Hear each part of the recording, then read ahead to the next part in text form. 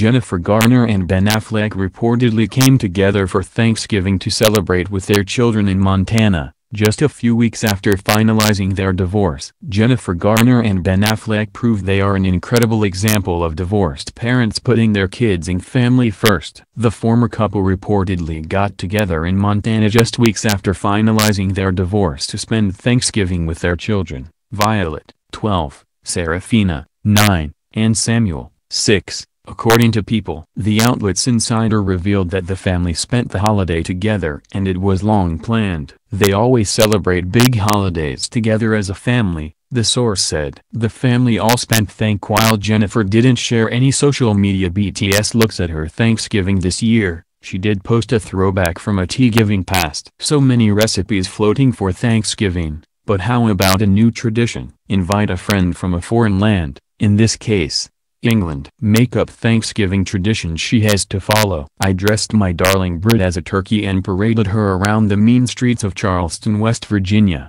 The 13 going on 30 actress captioned an old photo of herself and a friend dressed as a pilgrim and a turkey at the Thanksgiving table. Then, on Saturday, Jennifer posted an adorable video doing a jig on top of her Hollywood Walk of Fame star, joking that she was required to do 10 hours month performing to keep your spot. It's in the contract. Her ex, Ben, has remained quiet on social media since publicly sharing his struggle with addiction back in October. While he has been spotted out on occasion with his on-again, off-again fling, 22-year-old Shauna Sexton, Jennifer seems happier than ever with her new beau, tech CEO John Miller, 40. The two made their public debut in early November, but according to People, they're taking things slow. She only sees John when she isn't busy with her kids, their source said. He understands that her kids are her #1 priority. Skiving together and they all cooked, another friend of the couple told the outlet. So sweet.